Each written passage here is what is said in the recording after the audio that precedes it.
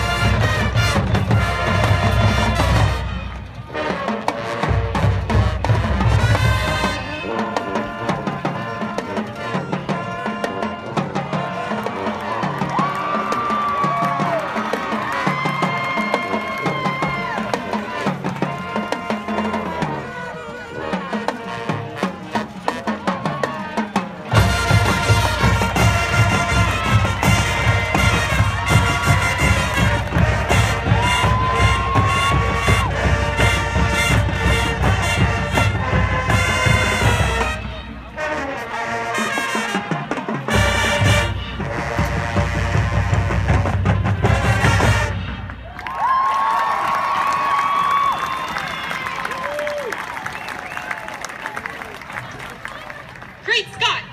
We've made it to the 80s, 1985 to be exact.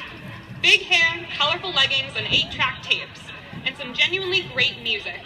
Our flux capacitor is a little low on juice, so let's get it up to 1.21 gigawatts by playing that timeless classic by Huey Lewis and the News, The Power of Love, featuring our totally awesome Raiderettes.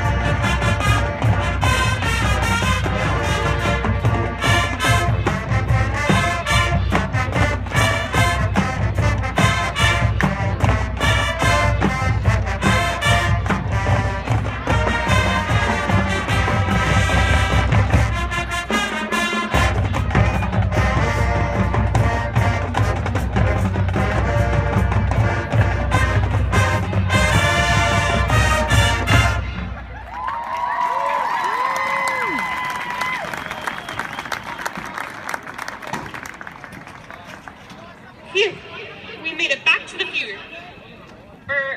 The present. 2015.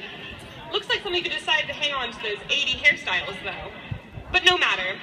The Raider Band would like to get you moving and grooving to this year's hit single, Cheerleader, featuring our band cheerleaders and trumpet soloist, Sam Glasser.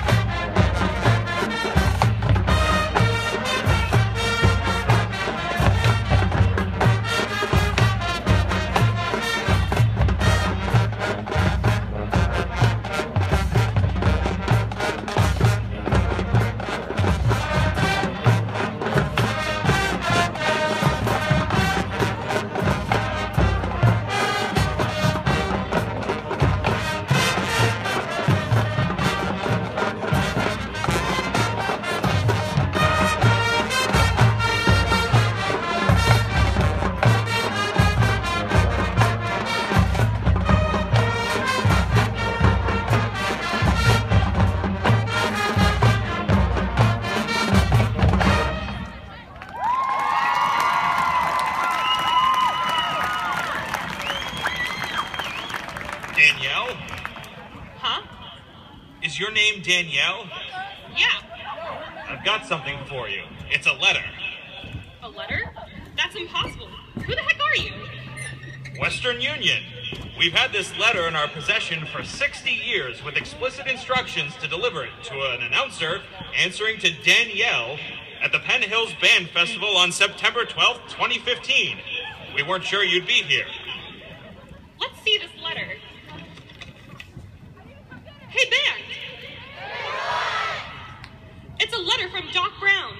Dear Raider Band, if my calculations are correct, you will receive this letter immediately after playing Cheerleader at Penn Hills.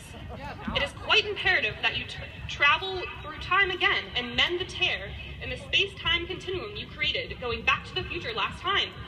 Use your famous dancing drum majors, and that might just do the trick. Oh, folks, I think we can do it. Let's see. Back to 55 and play Night Train, and then 85 for some King of Pop with Beat It. And then we'll be back into 2015 to Shut Up and Dance. Wait a minute, kid. You need any help? There's only one band who can help me.